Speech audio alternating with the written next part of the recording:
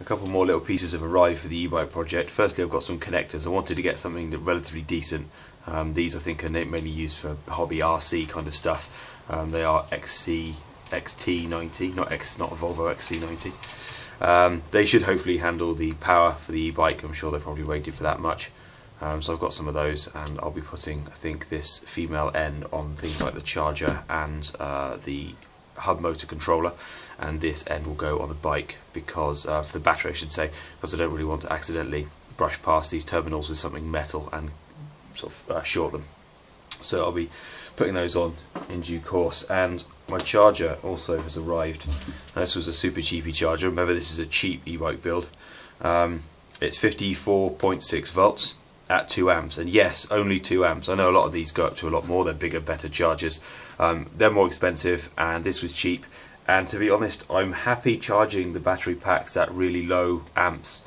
I mean, each pack is going to be 11.3 amp hours.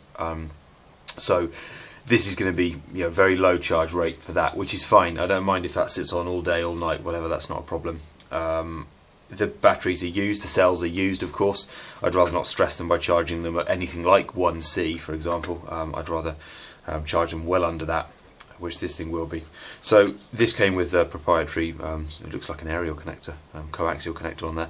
Don't know why that is. Anyway, I'll be chopping that off and soldering on these connectors here, which is you know, far in excess. 2 amps, this can handle an awful lot more than that, but it's just simply what the connectors will be using for the e-bike anyway.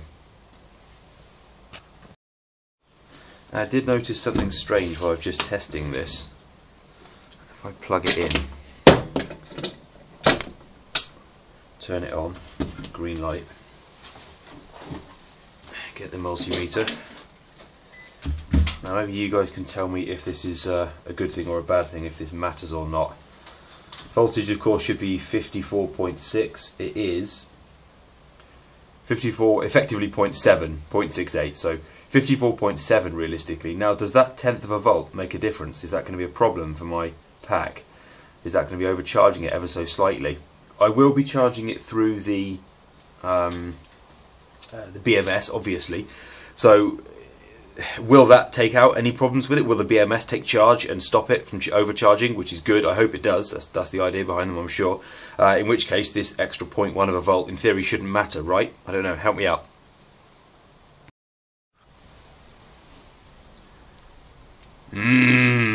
Overkill. Look at that. Oh well.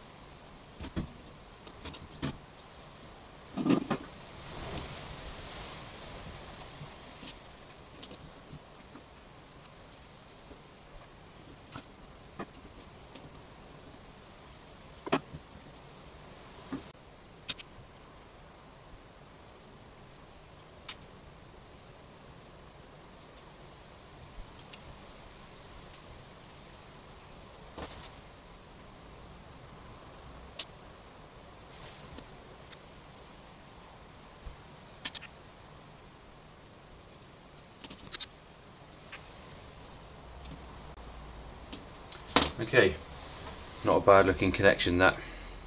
Hopefully it'll stay together okay. So time to check the connectivity of it.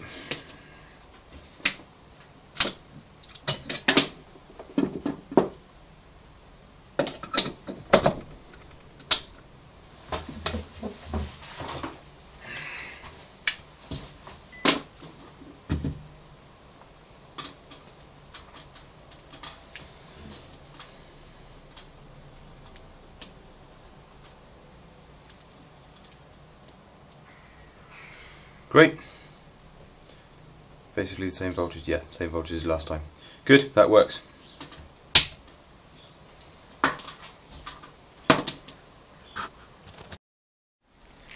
I've made a start wiring up the charger wires for the battery, this first battery. So I've connected at the positive end here on the positive end of the entire battery pack. I've just stripped 2 parts to the wire here for the monstrous 2 amps that my charger puts out, but still I'd rather it had a very good contact.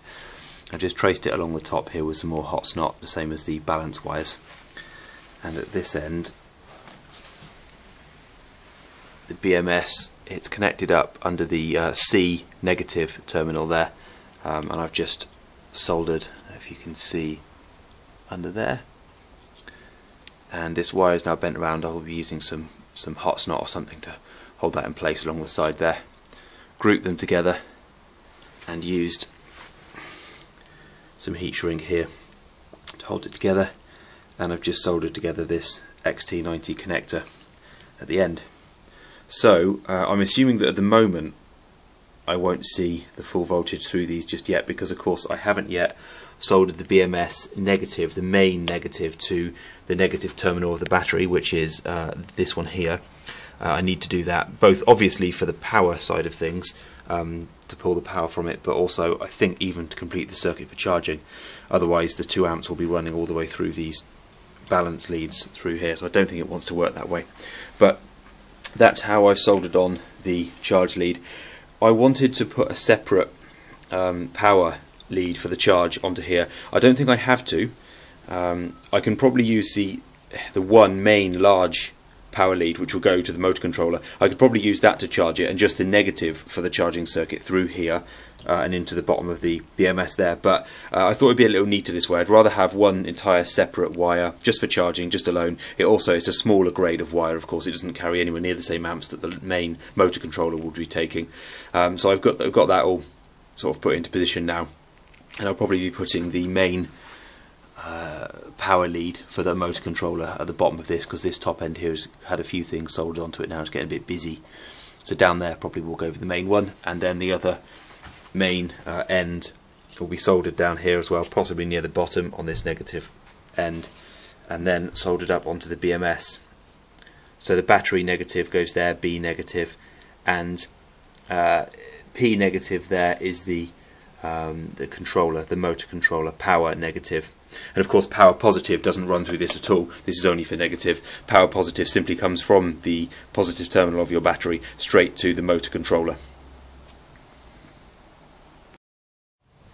A couple of tests now. I've just wired in the main negative between the BMS and the battery itself. Having a second thought about it after I filmed what I did a moment ago, maybe I don't need this negative from the BMS to the pack in order to charge it.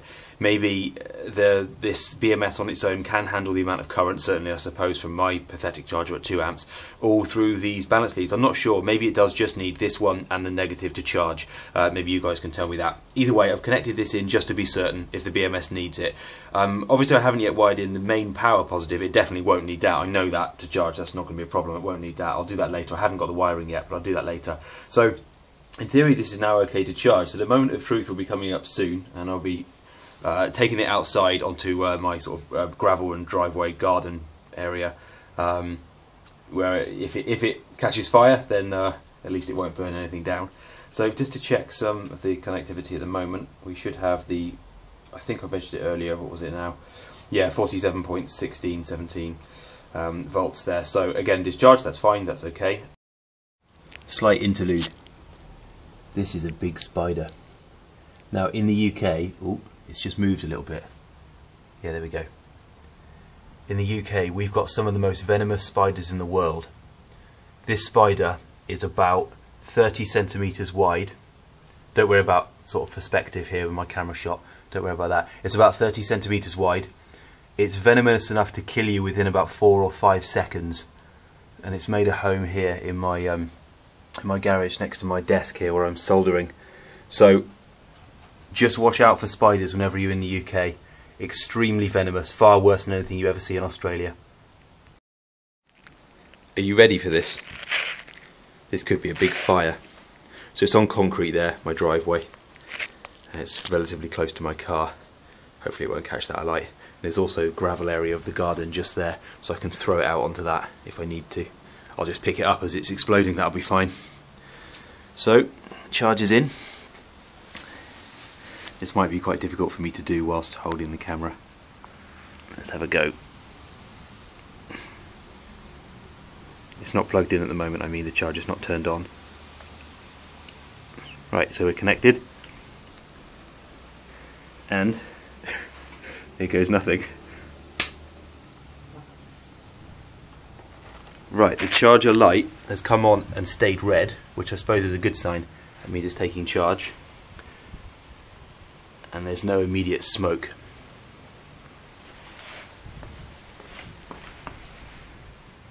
No smoke. Okay, I wonder if there's any heat. No heat. No heat. Good. I'm going to get my multimeter now and check everything. So my pack before was at 47 point, I think it was 2 volts. So I'm just seeing now what it's at.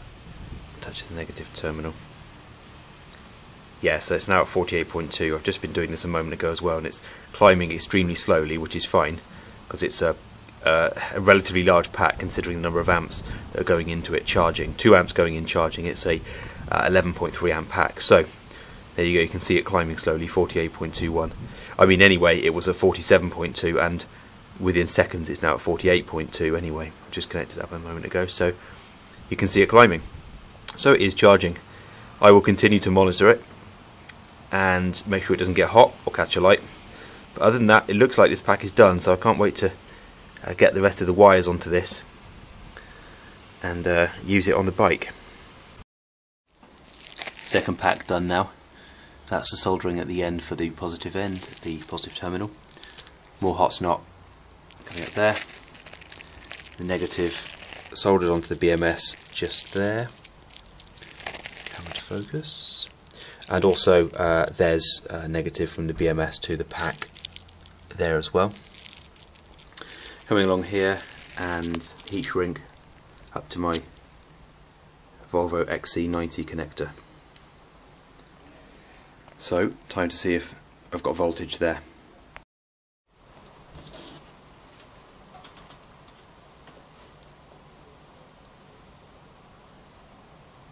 Brilliant, 47.08. Perfect, all wired up well. So this will take ages before I can. This will be ages before I can charge it, because the other one's probably going to take minimum 12 hours to fully charge. So that's fine. At least it's now wired up, ready to go.